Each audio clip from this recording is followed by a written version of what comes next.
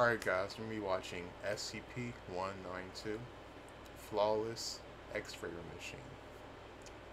This is by SCP Orientation. And if you want me to react to anything else, just comment down below. And let's get into this.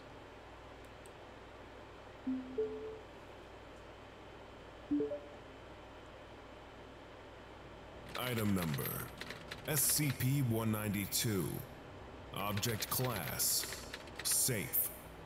Containment procedures have been updated as per successful move operation from Site A. Special containment procedures. SCP-192 is safely contained within SCP-192-F. SCP-192-F is located in Room 924, a standard Foundation Grade R secure room, rated for radioactive objects in Site-125A's North Wing. Room 924 must always have at least 4 functioning Geiger counters. An inspection of Room 924's radiation proofing and the Geiger counters must be carried out fortnightly.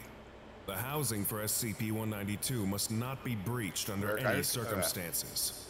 Are Geiger counters supposed to be like one of those little radiation detector things, like in Fallout?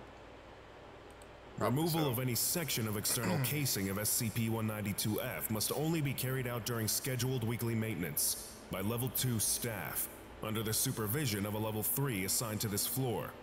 Any breaches in the casing of SCP-192-F must be reported to Site-125A Facilities Management. Any breaches in the housing of SCP... Oh yeah, they need to ask me these newer SCPs in the next SCP game, because that'll be pretty cool. SCP-192 must be treated as a radioactive object containment breach, as defined by Foundation and Site-125A guidelines, and a full evacuation of North Wing will be carried out by all staff. Please see Document 192-CU for cleanup and recontainment instructions based on current object analysis. Access to the room containing SCP-192-F for testing purposes can be granted by written request to Site-125A administration staff, but will require the approval of at least one Level 3 assigned to the 9th floor. This member of staff must be present for all testing.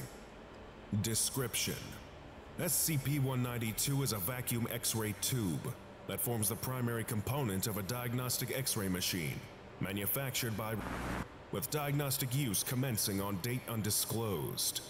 This machine was designated SCP-192-1. When an image is produced by a machine with SCP-192 inside, the area examined on the subject will be modified via unknown means to match the image eventually produced. This has the effect of introducing or removing injuries or disease from the subject, in accordance with the image.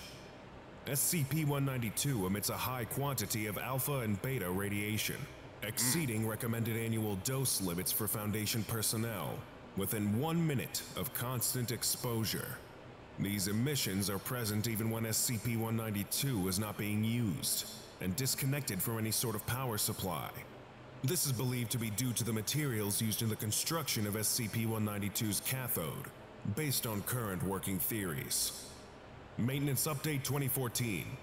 Containment of SCP-192 by SCP-192-1 has shown to not be complete.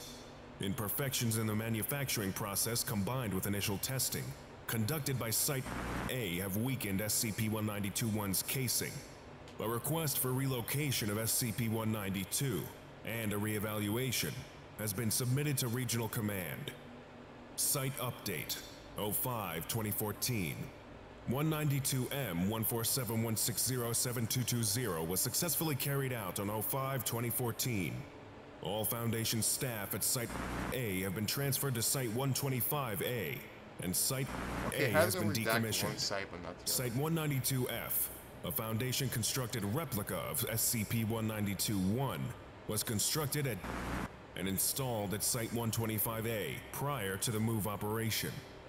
Actual radiation doses during regular operation of SCP-192-1 were within standard safety margins, and this remains the case with SCP-192-F.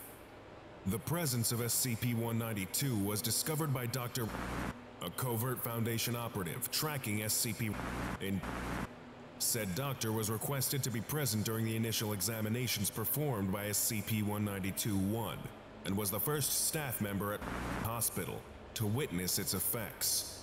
Said doctor notified the Foundation, and the other 3 non-Foundation staff present were successfully given Class A amnestics. A research team was subsequently sent in, and the room containing SCP-192-1 was quarantined. From testing of SCP-192, the following outcomes have been noted to occur, with no consistent pattern. Any change in a subject appears to occur approximately 3 seconds after the X-ray image is taken. Image result: image clear of any disease or injury. Effect: subject is fully treated with no further issues or complications. Image result: presence of a trauma-induced fracture injury of considerable displacement. Effect: imaged bone is fractured to an identical level of displacement. These injuries always appear to have occurred within the last 24 hours, even in subjects who had been isolated before the examination. So far, SCP-192 has not produced any images where bones have perforated internal organs or penetrated the subject's skin. Image result: presence of cancerous cells within the area examined. Effect: subject will show development of a cancerous growth in this area. These tumors have never exceeded T1N0M01, but in all cases have been malignant. Biopsies in several subjects have shown no differences between cancer caused by SCP-192 and cancer occurring naturally in humans. Success of subsequent treatment has been dependent on the original location of the cancer. Image result: presence of foreign body located inside the subject. Effect: foreign body will be found within subject if further surgery is performed. The object appears to be random, but is usually a surgical tool for performing operations on the examined area. No departments within Site A have reported any odd disappearances of surgical or other medical equipment. During one test, to determine if SCP-192 could be used as a means of treatment by repeating an examination on an already examined subject, SCP-192 produced a blurry image, which had the resulting effect of data expunged, almost instantly killing subject D19203. Damn.